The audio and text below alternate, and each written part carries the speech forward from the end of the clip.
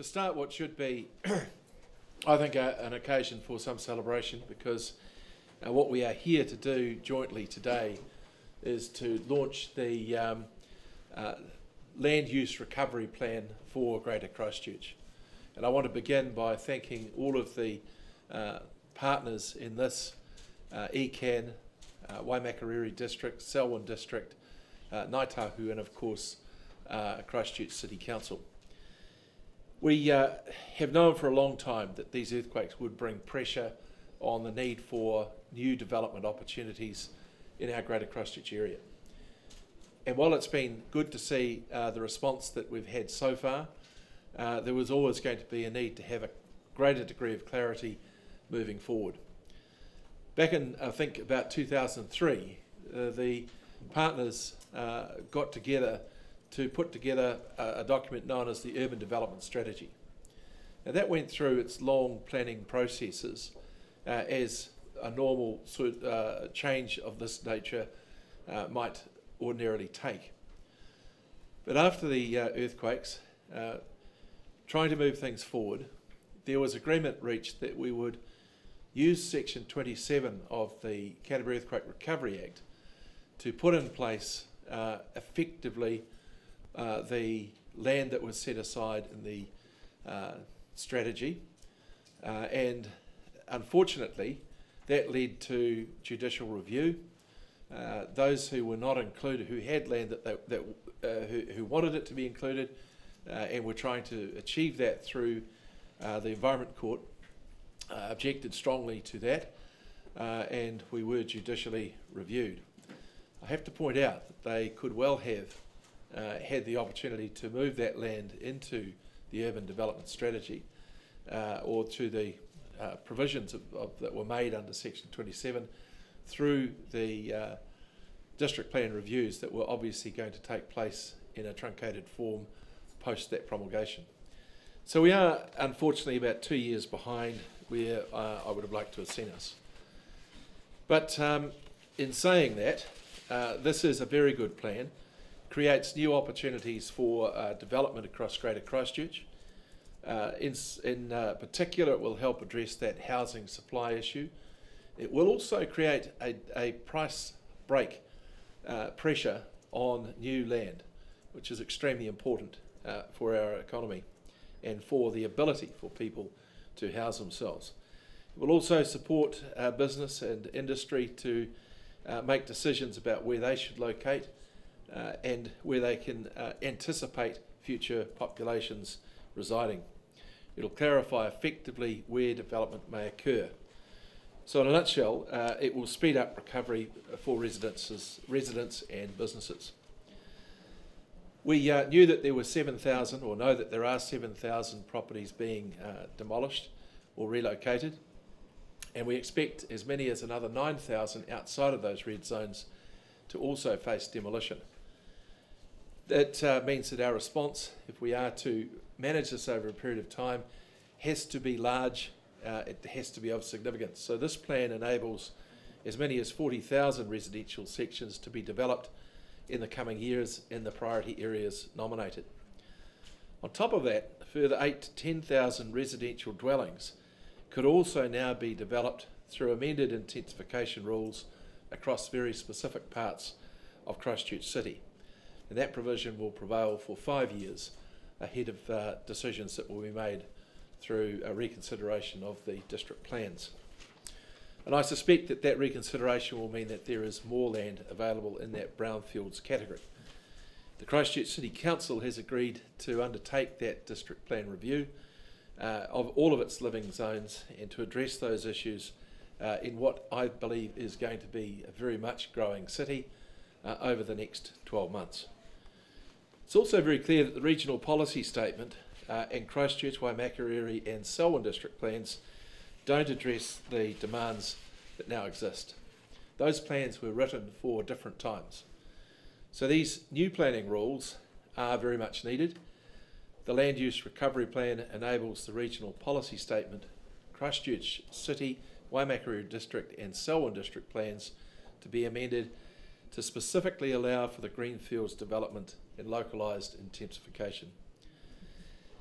Those partners that I have spoken of are all represented here today, and I want to thank them particularly for the way in which they have engaged on this particular exercise. I'd like to acknowledge the work of Peter Skelton, particularly an ECAN Commissioner, whose vast experience as an Environment Court judge has had a huge influence on getting us to a point where we can say the process has been good and the results are also going to be very good for our communities. So just to recap how this all happened, earlier this year I did ask ECAN, using the authority granted under the Recovery Act, to undertake this exercise and to lead it.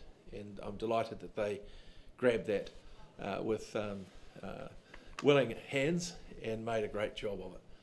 So we are at a point today where we have, I think, very clear direction for people who wish to develop new residential opportunities, and an opportunity for many people in Christchurch who may have felt that some of the land where they've had a demolished house would lose value to in fact retain and probably grow value in that land.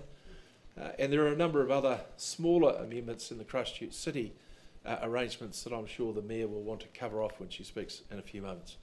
Can I just say that the decision-making document is available on the website, and that this plan becomes effective at about 1:30 today. Thank you. I'd now like to ask our gathered mayors and Commissioner and representative from Ngāi Tahu to make a few comments, beginning with the Mayor, because I find she usually takes the longest.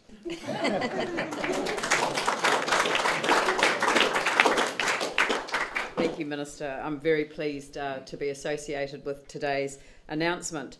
It was a process that I had to come up to speed with very quickly as a brand new Mayor, and I too would like to pay tribute to Peter Skelton for the tremendous support that he showed to a majority new council and helped us work through these issues. My interest was very much focused on the area of natural hazards. I think the impact of the earthquake has exposed planning decisions that were not supported by good science, and more particularly not supported by local knowledge. And that's something that I think many of us have gained from going through this experience, that local knowledge is a very good addition to planning processes.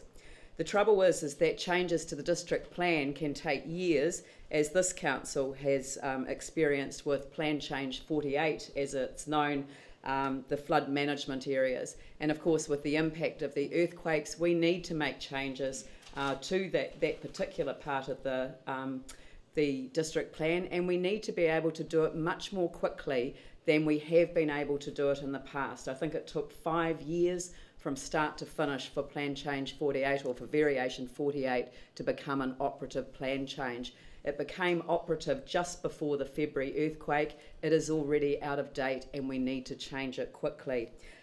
So this will enable us to prioritise the work that we need to do in our district planning process.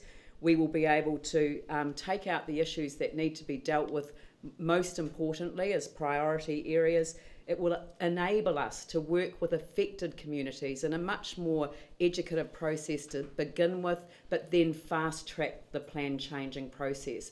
And that is going to be really good for our city's recovery.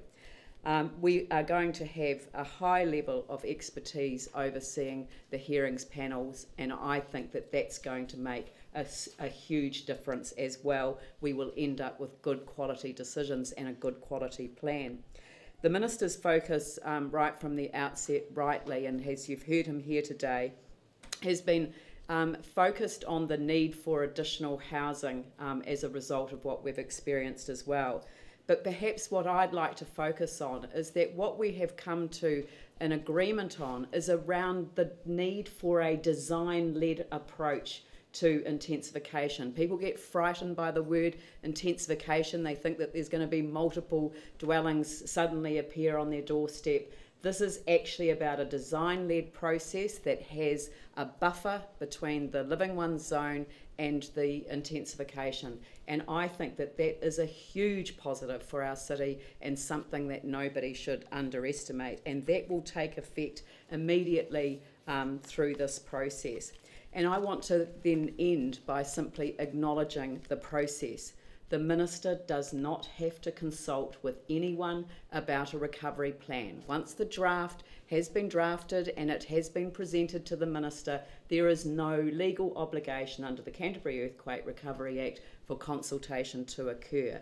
And I want to publicly express my gratitude to the Minister for waiting until a new council was elected and giving us to have a chance to have a say and to gain our buy-in. And he gained our buy-in, and we went through a really positive process for doing that. And again, Peter Skelton was very supportive in that as well. But I think that what was also incredibly important was that the Minister understood that a new council that had been elected on the platform of transparency and accountability needed to be able to put all of the options out in the public arena, and he gave us permission to do that as well. And that is just something he didn't have to do, and again I want to acknowledge it.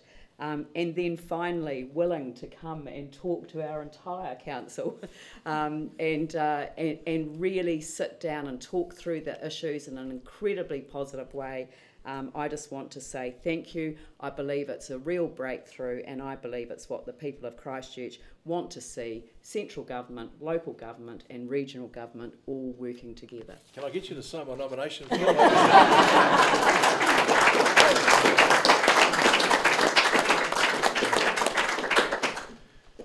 Thank you, Minister, and I'd also like to acknowledge the work Peter Skelton has put into this process, and also you, Minister, and your officials in CERA. That, as Mayor Lianne has just said, it's been a very good process. This is actually a combination of, as the Minister said, a couple of years of work. It was very clear after the September earthquake of 2010 that we needed a plan to work to, and in Canterbury we already had one. It was the Urban Development Strategy, and without having that basis to work on, I think life would be much more difficult. However, we needed to enshrine it in a regional document, and that's been a process that's been fraught with difficulty over the last couple of years. So finally to have it in the form of a land use recovery plan, it's not the whole UDS of course, it's only those elements that will help us to recover from the earthquakes, is actually a huge step forward. What people often talk about the Waimakariri district as growing, but I'm more conscious actually of those 1,000 red zoned properties that the Minister mentioned. 1,000 of those are actually in Kaiapoi, Pines and Kairaki. And so we're a district that is having to take planning extremely seriously, and we're determined through this land use recovery plan to keep consulting with our communities as we come through this earthquake. So it is a great day. It's been one we've been waiting for a long time. Thank you, Minister, and I also like to pay tribute to our partners, Ngāi Tahu, Christchurch, Selwyn and ECAN, and the New Zealand Transport Agency in the way we've worked over quite a few years now. Thank you. Thank you. Can I just say we're delighted to have got to the stage where we are at today and to this event here today. I'd also just like to acknowledge and express my appreciation for all the collaboration and cooperation between all the partners involved that you see up here today, and that's what's really enabled us to get to where we are today. I appreciate all that and thank them for that. Thank you, Minister. Tēnā rā koutou katoa, ngā mihi atu kia koutou. Minister, thank you very much for inviting also Ngāi Tahu to be here. Unfortunately, Sir Mark couldn't be here, but he's asked me to say a few words, and they're similar to all what's been said today, that we appreciate being involved, in particular ECAN, ensuring that we are involved as a partner. You all have said that. And indeed, I think on behalf also of Rūnanga in particular, that's Tuahiwi, that's in the Waimakariri district, Rapaki, that's in the Christchurch district, they are in the plan, and that was something that we were very grateful for having. So thank you very much.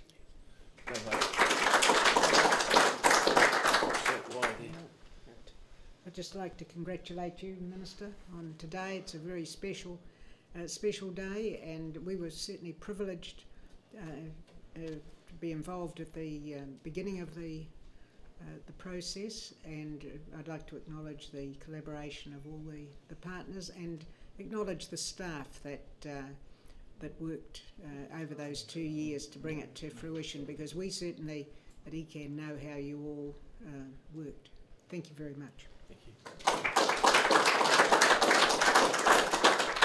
So before we take questions, can I just acknowledge, as Dame Margaret said, all of the staff who've been involved in this, from the team at CERA, who I know have spent many, many hours on it, the team in Christchurch, and the teams in Waimakariri and so on, and of course ECAN as well. We're very grateful for your work. It's sort of, these things don't materialise. And while I'm sort of standing here holding a thin pile of documents, the reality is that the rules behind this thing are voluminous. We're going to get them down to a smaller number of rules, I think, eventually with your work, Lianne, I hope. But you have to have those to protect individuals' interests, and how they cross-match, if you like, is very, very important. It takes a lot of time and effort.